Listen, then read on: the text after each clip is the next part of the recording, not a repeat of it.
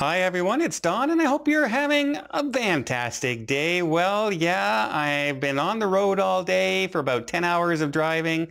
A little bit of tired, didn't get much sleep last night trying to get everything wrapped up before I headed out. And yeah, and then I open up this morning, today when I get to the hotel and I'm reading these articles and I just got to talk about them.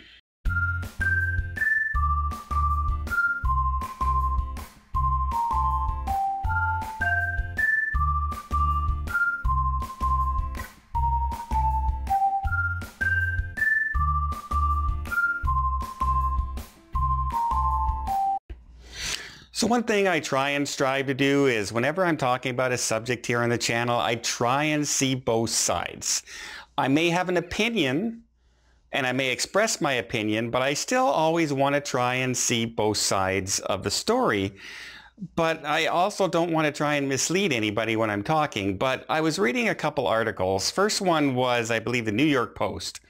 And it's just about, it's came out on Saturday and it goes, the first large major cruise ship set sail in Europe. And I said, oh, they're going to talk about MSC Grandioso setting sail and everything. And all right, sounds like a good article.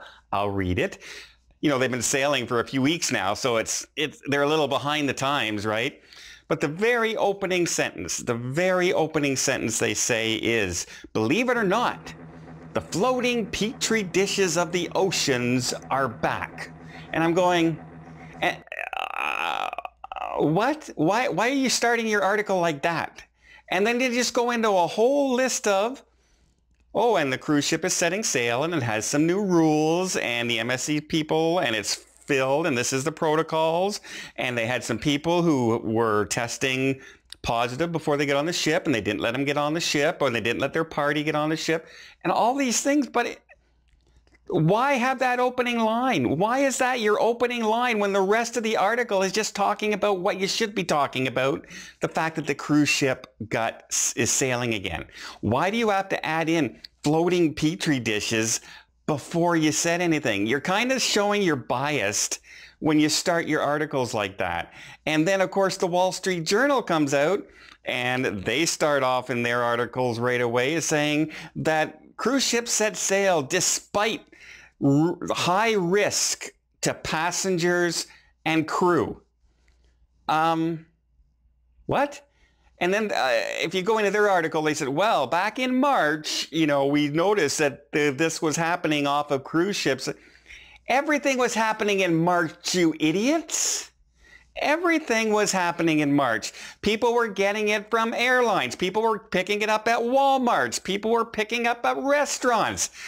Why do you say now that they are endangering people's lives and risking people's lives after we've had 5 months for them to get prepared for this?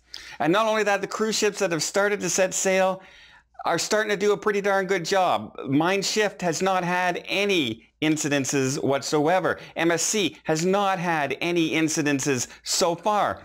But you know what? They're still spread. They're still spread around the world in different places. But hey, you have to start your article like that. Why are you showing your bias? Why not just do reporting for a change? Wall Street Journal, I mean, wow, how the mighty have fallen. Really, how the mighty have fallen. You know, I don't understand. It's one thing if you could come out and say, hey, look, this happened and this happened and this happened right now, and this is why they're not prepared. But no, everything they talked about was March, 5 months ago, before any new social distancing. So tell me, is it really any different than going to a restaurant or a movie theater 5 months ago? Is it? I don't think so. So yeah, I'm really getting disillusioned with the mainstream media and they're complete biased in all their reporting now. And the way they, even when the article looks like like the New York Post article, it was a proper article about what's happened, how they're following the rules, how there's been no incidences, but they have to start off with, believe it or not, the floating petri dishes of the ocean are back, guys. I can't believe they're sailing again. What's going on? Oh yeah, by the way, there's been no incidences and everything's been fine. Is it any wonder we don't watch TV anymore and we just kind of go on YouTube nowadays and other social media and we stream our stuff?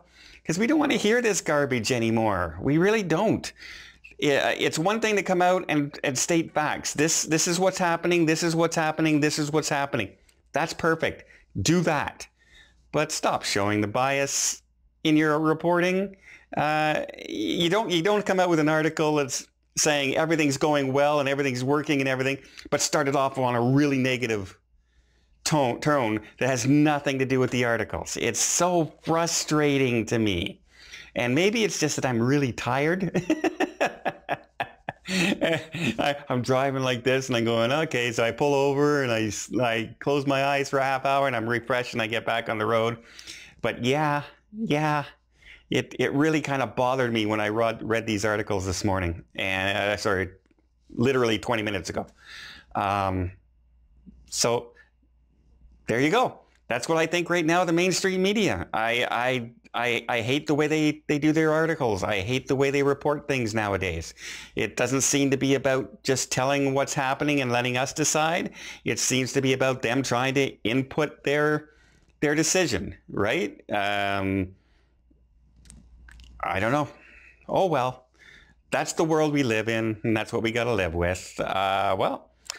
Just to refresh, I'm traveling all week. I'm heading to Vancouver from Ottawa, Canada. Well, Vancouver, British Columbia.